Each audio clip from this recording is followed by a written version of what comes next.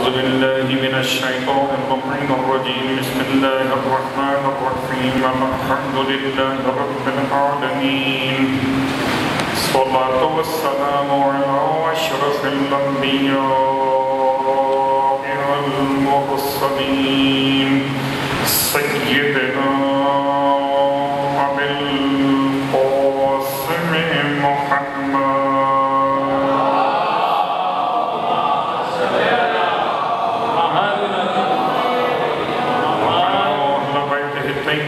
الطاهرين واللعنة الدائمة على أعدائهم أجمعين أما بعد فقد قال إمامنا جعفر بن محمد الصادق عليه السلام في زيارة الإمام الحسين عليه السلام السلام عليك يا وارث آدم صفة الله السلام عليك يا وارث نوح نبي الله السلام عليك يا وارث إبراهيم خليل الله السلام عليك يا وارث موسى كريم الله السلام عليك يا وارث عيسى روح الله السلام عليك يا وارث محمد حبيب الله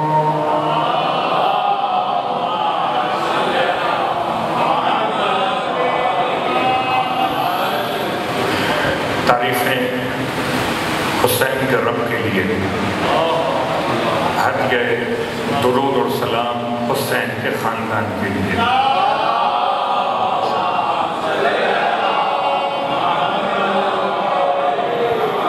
الحمدللہ الذی جعلنا من المتمسکین بالقرآن العظیم واجعلنا من المتمسکین بولایت علی ابن ابی طالب علیہ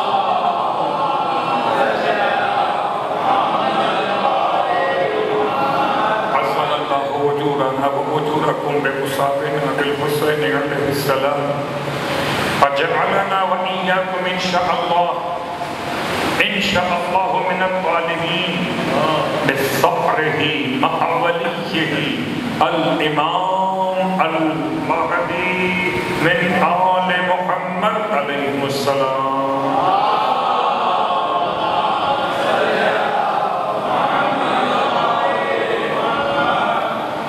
شکر خدائے حسین کہ بنائے گئے برائے حسین کیوں نہ ہو ان میں الفت حسین کہ جن کی نگاہوں کو آرزو ہے روضہ حسین خدا نے حسن کو کچھ اس طرح سے رکھا کہ سمیٹا تو حسن بنا دیا پھیلایا تو حسین بنا ڈاکٹر صاحب نے سرکار سید-ush-Shuhada کے نام سے اپنے کلام کو مکمل کیا اور میں سمجھتا ہوں کہ دنیا والے حسین لکھ کے تو دیکھو حسین لگتا ہے محمد والے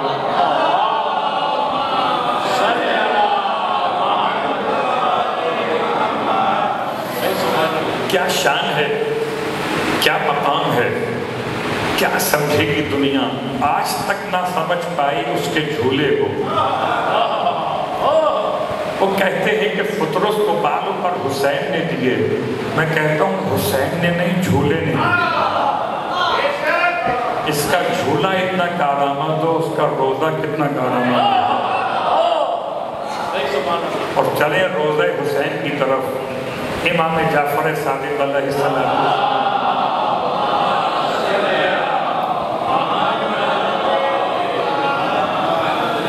زیارت وارثہ کے 6 کلمات ان سے کل آغاز کیا تھا اور آج آپ کی خدمت مقدس میں اپنا دوسرا سبق پیش کر رہا ہوں خطابت تو آتی نہیں ہے ٹوٹے ہوئے الفاظ میں پیش کر دیتا ہوں مالکوں کی مہربانی ہے کہ مجھ جیسوں کی بات بھی قبول کر لیتا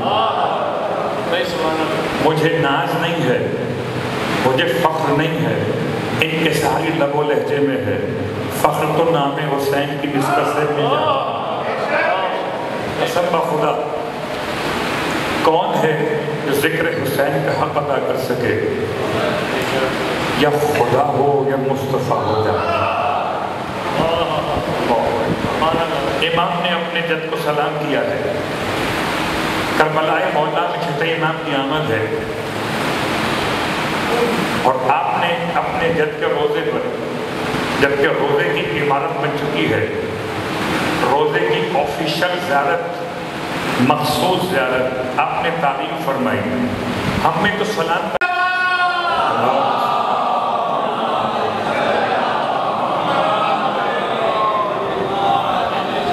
ابتدا ہے زیارت نامے کی السلام، اور لفظ سلام پر ہم سب کا سلام، کہ خدا کا نام سلام، نہ چچا کو سلام، نہ ماموں کو سلام، نہ سسر کو سلام، نہ سالے کو سلام، جب بھی سلام تو خدا کو سلام۔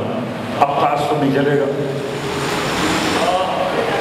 جب تک سمجھتے تھے کہ ان کو سلام کر رہے ہیں تو دل میں کسمساتے تھے انہیں سلام کرے، سسر جی ہیں، باپ کی جگہ ہے، انہیں سلام کرے، برادر مومن ہیں، آنکھوں کا تارہ ہیں، ولایت کا ستارہ ہیں، انہیں سلام کرے۔ سلام خدا کی طرف سے بہترین تحفہ، خدا کا اپنا نام سلام۔ اگر کچھ سمجھ میں نہ آئے، کچھ لوگ کہتے ہیں مولا کے چاہنے والے، ہم سلام بعد میں کرتے ہیں، پہلے مولا کا نام لیتے ہیں، تو یہ مولائیوں کی ترکیب ہے، مولا کی بتائی ہوئی نہیں ہے کہ پہلے کہو یا علی مدد، اگر وہ کہے اللہ علی مدد تو پھر کہو السلام علیکم، کہ مومن سمجھو سلام کرو۔ بات یہ نہیں ہے، بات یہ کہ جو مولا کی ترکیب وہ اور ہے۔ اس سرکار سید-ush-Shuhada ارشاد فرماتے ہیں اسے جواب نہ دو جو سلام سے آغاز نہ کرے۔ اب حسین کی سنو یا حسینیوں کی صلوات پڑھے محمد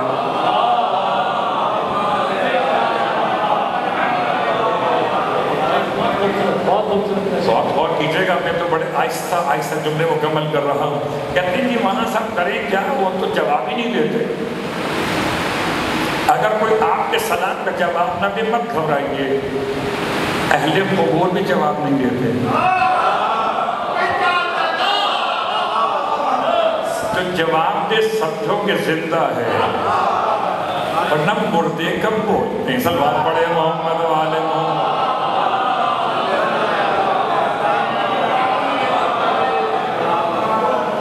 خدا کا بڑا احسان ہے، امامبارگاہ آخر زمان پہ سب بولتے ہیں۔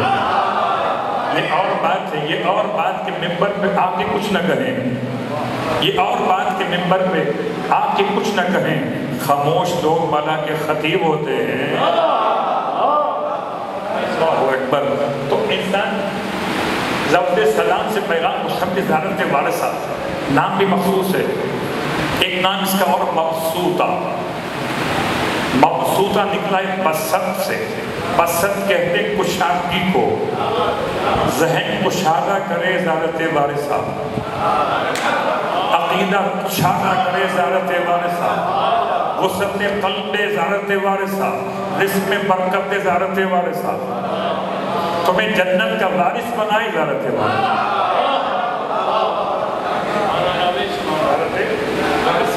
ایک نام مقصود ہے زیارت امام، پہلا لفظ کیا ہے السلام علیکم۔ لوگ کربلا روضہ حسین میں جب زری کے اطراف میں رواق میں جاتے ہیں تو آخر میں ایک زری مقدس الگ سے ہے، جس صاحب زری کا نام ابراہیم ہے۔ عجیب بات ہے، عجیب بات ہے، عجیب بات ہے۔ کل کی بات یاد ہے نا، سلمان سے سلیمان کا سفر تو یاد ہے نا، تو آج سنو ابراہیم وہ جسے حسین سلام کا جواب دے۔ ابراہیم مجاب ہو گئے، حسین مجیب ہو گئے۔ جواب دینے والے کو مجیب کہتے ہیں، جو جواب دیا گئے اس کو مجاب کہتے ہیں۔ ابراہیم میں محمد عابد کے بیٹے، اور محمد عابد امام موسیٰ کاظم علیہ السلام کی اولاد میں سے 7ویں امام سب سے زیادہ کربلا میں رہے، سارے ائمہ میں سے سب سے زیادہ کربلا میں 7ویں امام رہے، 2 سال تک رہے۔ کربلا میں پورا موسمی محلہ سادات قائم ہو گیا۔ تو امام کی اولادوں میں سے ایک اولاد ابراہیم ہے، محمد عابد کا بیٹا ہے، امام کے روزے کا خادم ہے، امام کو سلام کرتا ہے، زمانہ متوکل کا ہے۔ گردن کاٹنے کا حکم آ گیا، امام کو آخری سلام کیا، امام نے زری سے سلام کا جواب دیا، ہمیشہ کے لیے وہ جا ہو گیا اور بتا گیا تم سلام کرنے والے تو بنو، حسین جواب دے گا۔ اور محمد محمد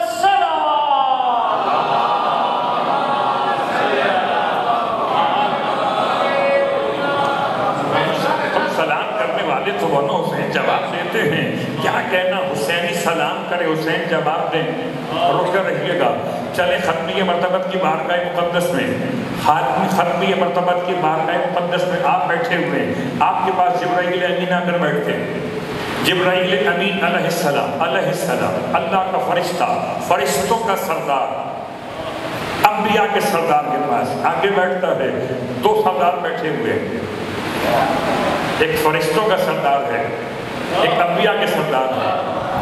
اور فرشتوں کا سردار کیسے بیٹھا ہوا؟ تو نور ہے۔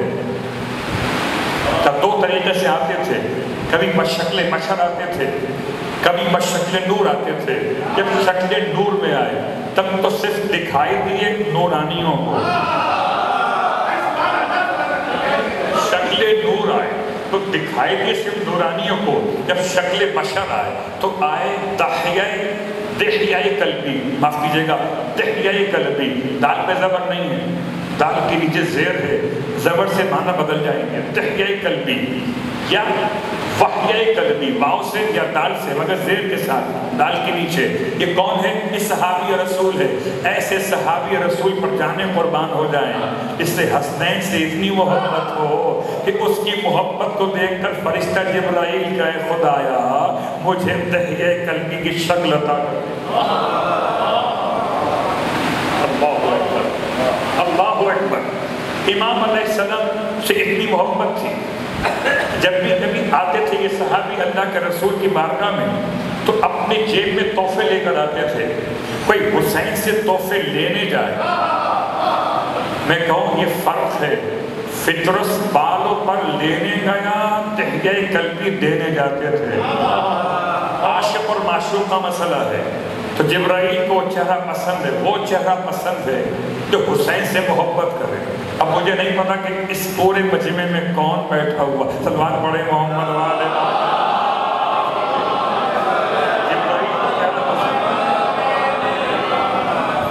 بیٹھے اللہ کے رسول کی بارگاہ میں، دونوں باتیں کر رہے، رازدارانہ قریب بیٹھے ہوئے کہ وہاں سے حضرت ابو ذر گزرے،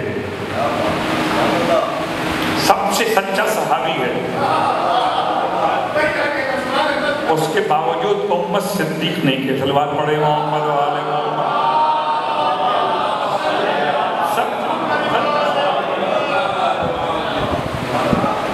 آپ وہاں سے گزرے، آپ نے سلام نہیں کیا، لفظ سلام کے بعد چلے گئے، سلام نہیں کیا۔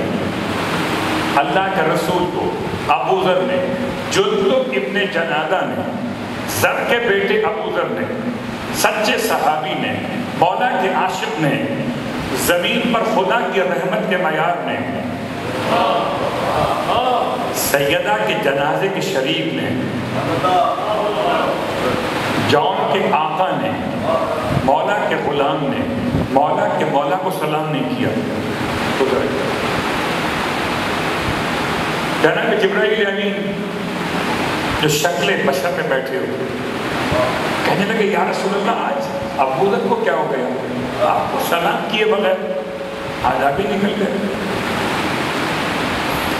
جبکہ آسمان والے ہم ان کی دعا پڑھتے ہیں، ہم اہل آسمان ابو ذر کی دعا آسمان پہ پڑھتے ہیں۔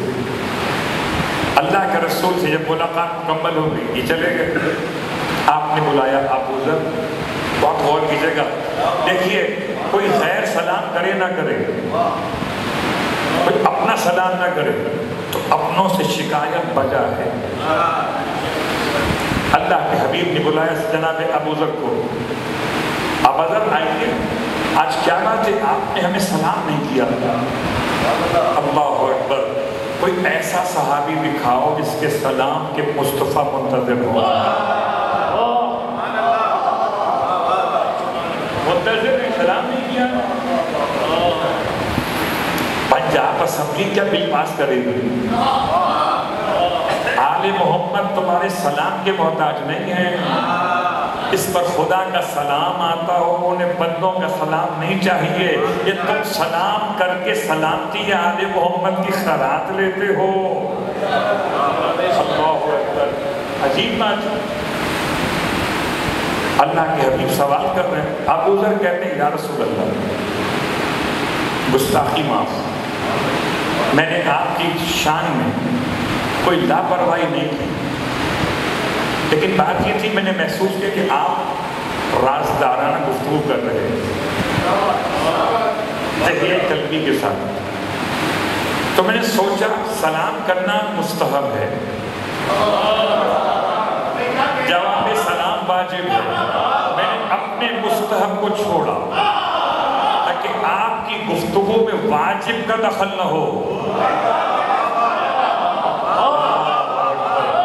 صحابی اسے کہتے ہیں جو رسول پر واجب کا خیال کرے, اور آل اسے کہتے ہیں جو واجب میں آ کر سجدے پر بیٹھ جائے مجھ پر. اللہ اکبر.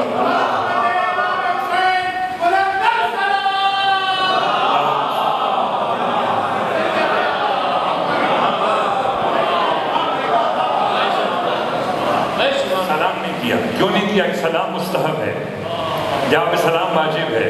میں سلام کرتا, آپ کو جواب دینا پڑتا, گفتگو بریک ہو جاتی آپ کی دہیہ قلبی کے ساتھ. آپ مسکرائے, فرمایا ابو ذر وہ دہیہ نہیں تھے, وہ جبرائیل تھے. اللہ اکبر. تو سلام کا جواب واجب, سلام کرنا مستحب. حسینیوں, تمہیں صادق نے اتنا بڑا مقام دیا کہ تم مستحب کرو, حسین واجب کرو. تمہیں اتنا بڑا تم مستحب کرو, حسین واجب کرے, تو پر مستحب سلام کرنا. السلام علیکم. آپ سلام واضح ہو گیا. اب جملہ سن لیجئے. میرے اور آپ کے درمیان بڑی بحث چلتی ہے, پہلے سلام کون کرے گا؟ میں بڑا ہوں, تم چھوٹے ہو, تم سلام کرو. میں بڑا ہوں. اس نے اپنے آپ کو بڑا کہا, وہ خود بخود چھوٹا ہو گیا. بھائی اگر اپنے جیسے کے مقابلے پر آیا تو چھوٹا فرعون بنا, اور ولی خدا کے مقابلے پر آیا تو فرعون کا باپ بنا. میں بڑا, مجھے سلام کرو. جب بات بڑے کی آئی تو آئے تھے لوگ مبارکباد دے دی. والد صاحب زندہ تھے, پڑوسی کا مبارک ہو, آپ کے فرزند کو ہم نے اپنا رہبر بنا لیا. والد کو بھی حیرانی ہوئی, والد کو بھی حیرانی ہوئی. کہنے لگے کیوں بنا لیا انہیں؟ یعنی سب سے بزرگ تھے, اگر بزرگی دیکھ کر حکومت بانٹ رہے تھے تو باپ بیٹھا ہوا ہے.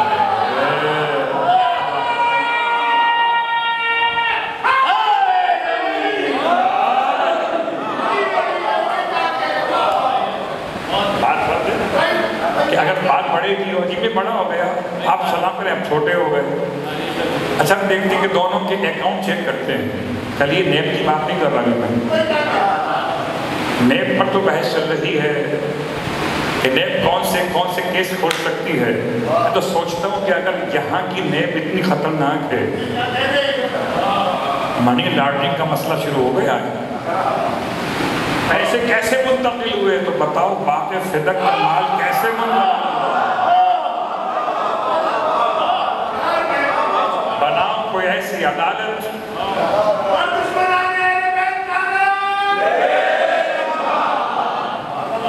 بناؤ ایسی عدالت. اللہ اکبر. تو یہ تو مسئلہ آسان سا ہے. ہم دونوں کے اکاؤنٹ چیک کر لیجیے. میرا اکاؤنٹ, میں نے سلام سنا, جواب دیا, آپ نے سلام کیا, میں نے سلام کا جواب دیا، میں بڑا قد میں، میں بڑا عمر میں، میں بڑا لباس میں، آپ چھوٹے عمر میں، آپ چھوٹے قد میں، آپ چھوٹے لباس کے اعتبار سے۔ آپ نے سلام کیا، میں نے سلام کا جواب دیا، دونوں کا اکاؤنٹ چیک کیجئے۔ کون بتائے گا اکاؤنٹ؟ اکاؤنٹ کی ڈیٹیل تو بغیر اسٹیٹ بینک کی مرضی کے آپ تک نہیں آ سکتی، تو آؤ اسٹیٹ سے پوچھیں، حسین بتائے گا۔ اکاؤنٹ تو بتائیں گے، مولا فرماتے سنو 70 نیکیاں ہیں، اس پورے کاروبار میں 70 روپے ملیں گے، روپے نہیں ڈالر ملیں گے۔ تھوڑا ذائقہ بدل گیا، صلوات پڑھے محمد والے۔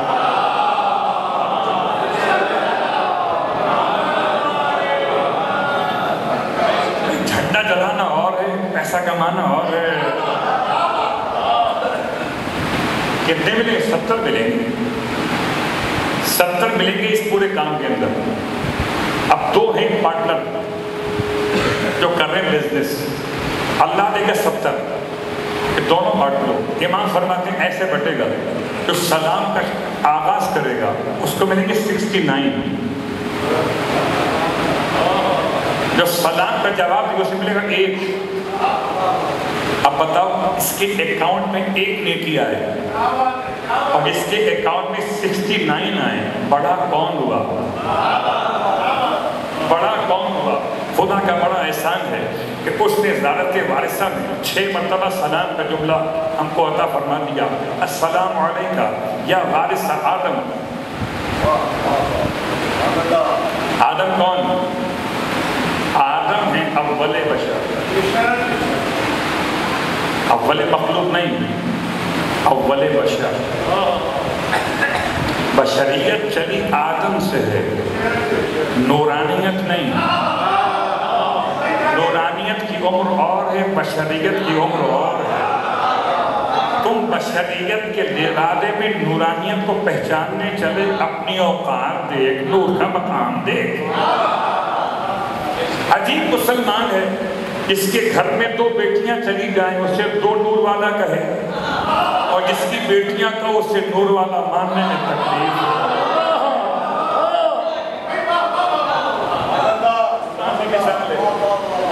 تو نور کا مقام اور ہے، بشر کا مقام اور ہے۔ بشر کی عمر آدم سے شروع ہوئی، آدم اول بشر ہے، آدم اول انسان ہے،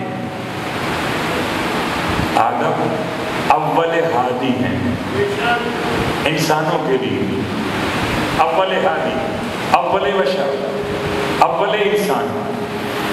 حضرت آدم کے وارث امام کیسے ہو گئے؟ میں نے کل ایک سوال آپ کی خدمت میں چھوڑا تھا، پتہ نہیں آپ سب کو تو یاد ہوگا، مجھے یاد ہے کہ نہیں۔ کیا حضرت آدم کے وارث مولا حسین ہو سکتے ہیں؟ مولا حسین کی عمر کتنی ہے؟ جناب آدم کی عمر کتنی ہے؟ جناب آدم کی عمر اتنی ہے، آپ نے 700 حج کیے، 300 عمریں کیے، تو 1000 تو ہو گئے۔ تو 1000 سے زیادہ کچھ کم اختلاف روایت جناب آدم کی عمر ہے۔ آدم کی عمر 1000 برس ہو، میں کہتا ہوں آدم کی ساری عمر ملا لو تب کربلا کی عمر کے برابر نہیں ہے۔ باپ بیٹے کا وارث بھی ہوتا ہے، اگر بیٹے کا انتقال ہو جائے، باپ زندہ ہو اور میراث بٹے، تو وارث کون ہوگا؟ میراث کے 3 طبقات ہیں۔ پہلا طبقہ، اس میں والدین شامل، اولاد شامل، والدین شامل، اولاد شامل، اولاد نہ ہو تو اولاد کی اولاد شامل۔ وضاحت کا وقت نہیں ہے، اشارے کر رہا ہوں۔ باپ زندہ، بیٹا مر گیا، وارث کون؟ مولوی صاحب کھڑے ہوئے جنازے کے پاس، پلٹ کے پوچھا نماز پڑھا دو؟ آج تک نہیں پوچھا تھا، روز آتا تھا مغرب میں، قبلہ نے کبھی نہیں پوچھا نماز پڑھا دو۔ آج جب بیٹی کی میت لے کر آئے تو قبلہ پوچھا نماز پڑھا دو۔ غور کیجئے گا، کچھ ایسے نادان باپ بھی دنیا میں ملے جو علی کا امتحان لینے کے لیے منافقوں کے ساتھ مل گئے، بیٹا کھویا کچھ نہ پایا. کہ بہت سادے ہیں، ان کو تو کوئی بھی چلا سکتا. سلوات پڑھے محمد والے.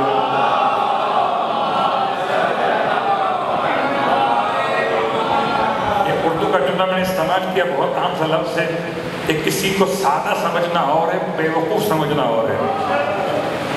سادگی مومن کی شان ہے، بے وقوفی مومن سے دور ہے. بات واضح ہو رہی ہے؟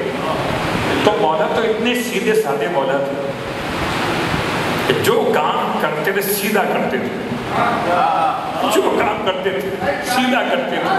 وہ کھوٹے سکے دے گیا. مصر میں تمبار کی دکان ہے اور مولا کو بٹھا کے مصر چلے گئے. مصر بھی خوب تھے اور مولا سے کیا وصیت تھی کہ مولا مصر کو بیٹا سمجھتے تھے. مصر مولا کو بٹھایا، مولا میں ابھی آیا، چلے گئے. پیچھے کہاں آیا، دیکھا مولا بیٹھے. مصر تو سکہ دیکھ کے لیتا، یہ کون سے دیکھیں. انہیں دو سکے کھوٹے دیے، کھجور لے گیا. غور کیجیے گا، کرنسی 2 نمبر دی 1 نمبر کو.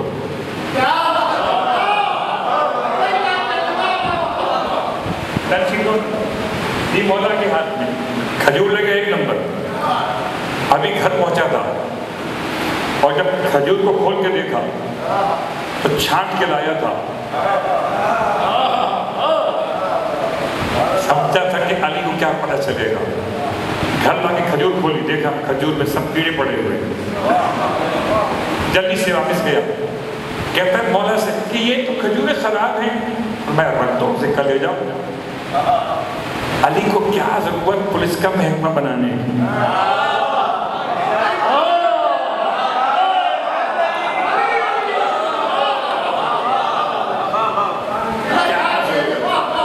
کیا سمجھتے ہو؟ علی کو چلا دو، سلوات پڑھے محمد والے.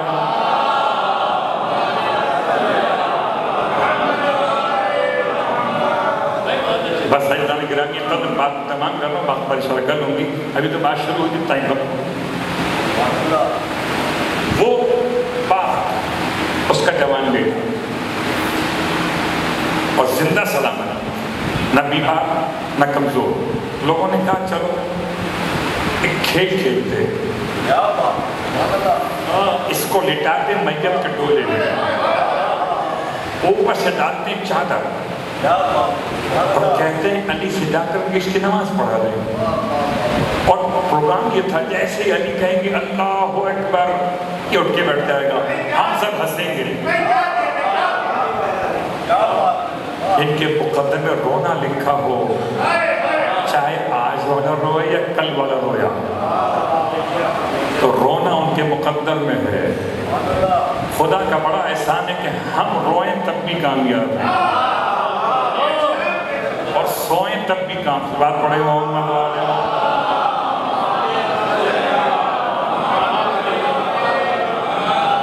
ساری بات اشاروں میں ہوتی ہے.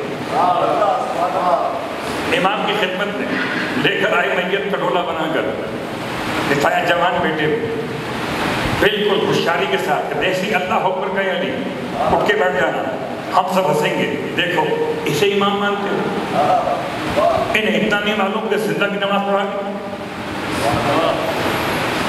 اب اصول شریعت تو اصول شریعت ہے. جب میت کو لا کے رکھا میت کے نام پر زندہ، اور پھر امام کو بلایا گیا کہ نماز پڑھا دیں. پوچھا وارث کون؟ میت کا وارث کون؟ آپ آگے بڑھا کہ میرا بیٹا ہے، آپ نماز پڑھا دیجیے. کب پڑھا دوں نماز؟ نماز پڑھا دوں، جملہ کو پھر نہ کہنا. اللہ اکبر. علی کے سامنے کو لیٹ کر بھی آئے تو میں زندہ نہیں جاتا. پھر نہ کہنا خبر نہ ہوئی. امام نے فرمایا تکبیر تو بہت دور ہے. آپ نے کہا پڑھ دیں پڑھ دیں پڑھ دیں. منصوبہ تو نہیں تھا نا کہ پڑھوانا ہے. اب طریقہ ہے نماز میت کا کہ 3 مرتبہ الصلاۃ کہا جاتا ہے، اور الصلاۃ کے ساتھ یا الصلاۃ سے پہلے نیت کروائی جاتی ہے، اور نیت ہوتی ہے کہ اس حاضر میت پر نماز جنازہ پڑھتا ہوں، واجب قربۃ اللہ۔ امام نے فرمایا اس حاضر میت پر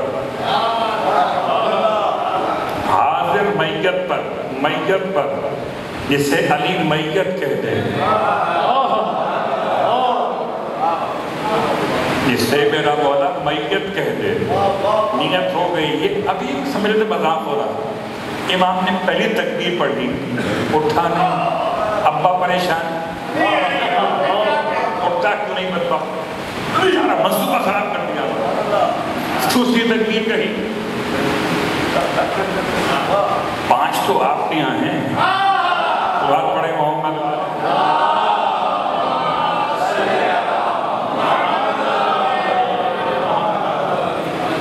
باقی میں 4 ہیں، 5 نہیں ہیں، اور 4 کے بعد کہتے ہیں السلام علیکم ورحمۃ اللہ وبرکاتہ۔ یہ لگتا چلا وہیں سے ہی ہے، سوچا کہ 5ویں سے پہلے پڑھے، توڑتا ہی نہیں السلام علیکم ورحمۃ اللہ، اس سے آگے سے ہٹا لیا۔ اٹھے کیوں نہیں؟ اب جو ہلایا تو مردہ قبل تھا، جو علی کے مقابلے پر آئے وہ زندہ رہا کرو۔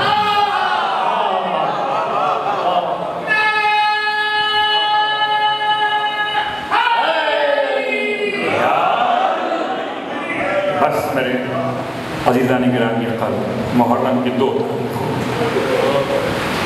آپ اپنے گھر سے بارگاہ آخر زمان میں آئے، زہرا کا لال کربلا آیا، آپ حالت اطمینان میں آئے، زہرا کا لال بچوں کے ساتھ، پردہ دار بیویوں کے ساتھ حالت مسافرت میں آیا۔ زمین کربلا کا انتخاب روایت کے جملے کے امام کے ذوالجناح کو معلوم تھا، اور اگر بات سمجھ میں نہ آئے کہ ذوالجناح جانور ہے، اس سے معلوم کیسے ہو سکتا ہے؟ تو کیا بھول گئے مسجد قباء کیسے بنی تھی؟ اونٹنی کیا ہے؟ جانور نا۔ اللہ کے حبیب فرماتے ہیں اونٹنی کو چلاؤ، جہاں سے چلے گی، جہاں بیٹھے گی، مسجد کی حد بنا دے گی۔ اگر رسول کی اونٹنی مسجد کی حد بنا سکتی ہے تو حسین کا ذوالجناح کربلا بتا سکتا ہے۔ ماتم دارو، ایک گھوڑا تبدیل کیا، 2 3 تبدیل کی، کسی رہبر قدم نہیں اٹھایا۔ امام نے قریب غازریہ کے علاقے سے جو وہاں کام کرنے والے لوگ کو بلائے، بھائی اس زمین کا نام کیا ہے؟ اس نے کہا بولا اسے شط الفرات کہتے ہیں، اور کوئی نام کو بتا، کمباریا کہتے ہیں، کوئی اور نام ہے، نینوا کہتے ہیں، کوئی اور نام نہیں، کہ اسے تف کہتے ہیں، کوئی اور نام بھی ہے۔ کسی نے بہت آہستہ سے کہا مولا اسے کربلا کہتے ہیں، اور مان جائیے وہ نام اس زمین کا جو وہاں کے رہنے والے کسی کو بتاتے نہیں تھے، اس نام کو حسین نے اتنی عزت دی، اتنی عزت دی کہ پوری کائنات میں 2 ہی مولا سمجھ میں آئے، ایک عرش مولا، ایک کربلائے مولا۔ اللہ اکبر۔ آج پوچھیں نینوا کہاں پر ہے، مالیہ کہاں پر ہے، غازریہ کہاں پر ہے، نہیں معلوم، کربلا کہاں پر ہے۔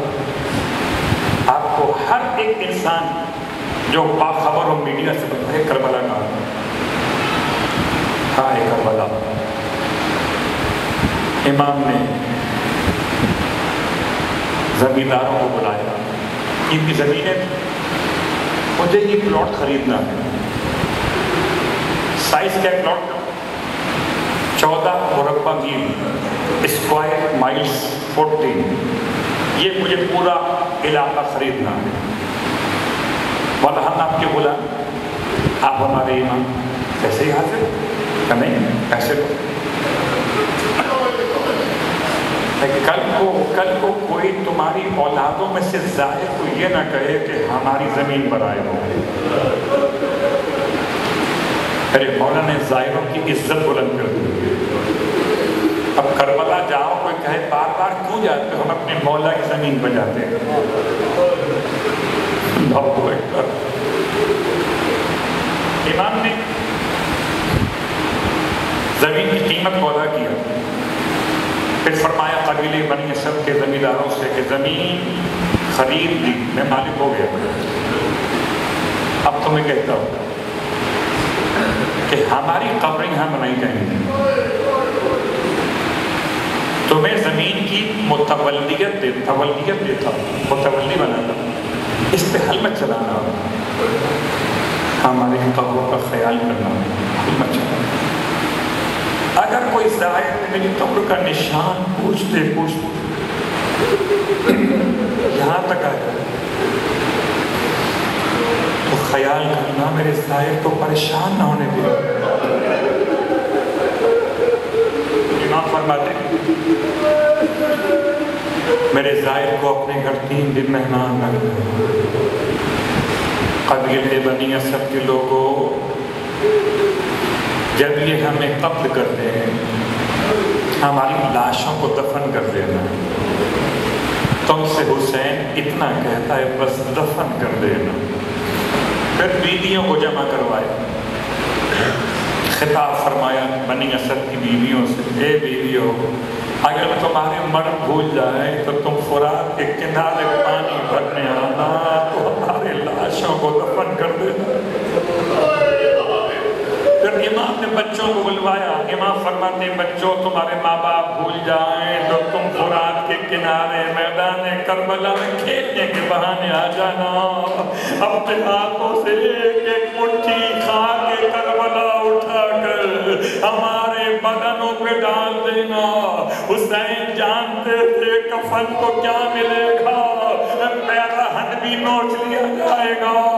سلام اڑیاں بدن حسین، سلام پیاسے حسین، سلام پامال لاش حسین۔ میرا مولا بچوں سے کہہ چکا ادھر آپ نے تیاری کر لی، خیر لگوا دیے گئے۔ جناب زینب نے اپنے بھائی کو بلوایا، بھیا آپ نے ارادہ کر لیا یہی رہنے کا، آگے نہیں بڑھیں گے؟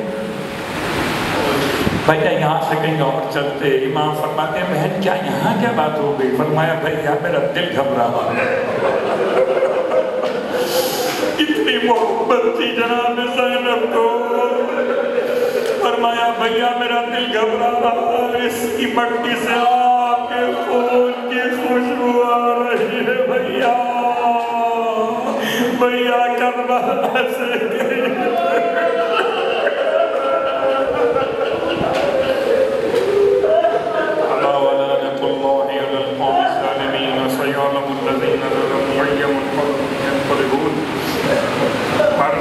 محمد و آل محمد کے ہماری اس عبادت قبول و مقبول فرما۔ پروردگار مولا کائنات کا واسطہ ہمیں کوئی غم نہ دے سوائے غم آل رسول کے۔ پروردگار مولا کائنات کا واسطہ پروردگار ہم سب کو روضہ حسین کے ظاہروں میں قرار دے۔ کا واسطہ محمد و آل محمد کا مرنے سے پہلے کربلائے مولا کی زیارت نصیب فرما، مرنے کے بعد کربلا والوں کی شفاعت نصیب فرما، جنت میں کربلا والوں کے قدموں میں غلاموں کو جگہ نصیب فرما، امام زمان علیہ السلام کے ظہور میں تاجیل فرما، اور ہم سب کو امام علیہ السلام کی خدمت گزاروں میں شامل فرما۔